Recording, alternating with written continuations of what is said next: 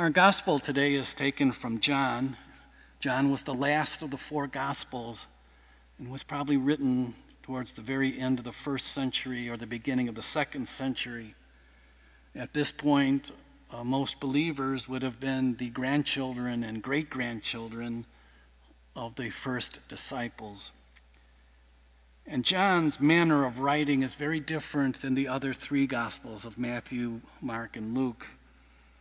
John is almost mystical in his writing. These are profound meditations. For instance, you take the birth of our Lord. In Matthew and Luke, they paint such an extraordinary picture of the birth of our Lord. We can picture the stable and the angels and the shepherds and the three kings.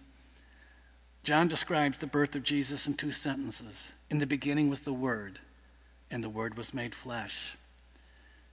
His gospel account invites us into the deeper meanings of the teachings of our Lord, where the others, evangelists, were focused on what were the events in our Lord's life.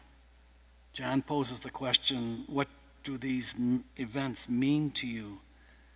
And one of the most extraordinary reflections on the Eucharist is called the Bread of Life Discourse, and this gospel is part of that meditation on the Eucharist that feeds us, the Eucharist that leads us to eternal life. John speaks to the senses. When I look, what do I see? When I listen, what do I hear? When I touch, what do I feel?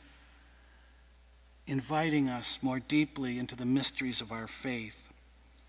As we gather together today in many different places, we are all gathered spiritually on a reflection of Jesus, who is the bread of life.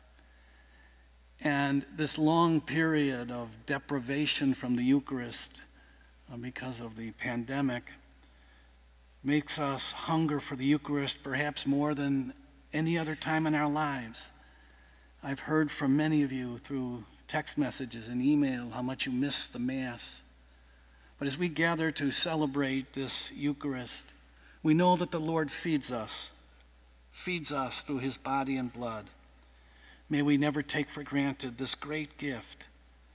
May we always recognize Jesus, who is the bread of eternal life.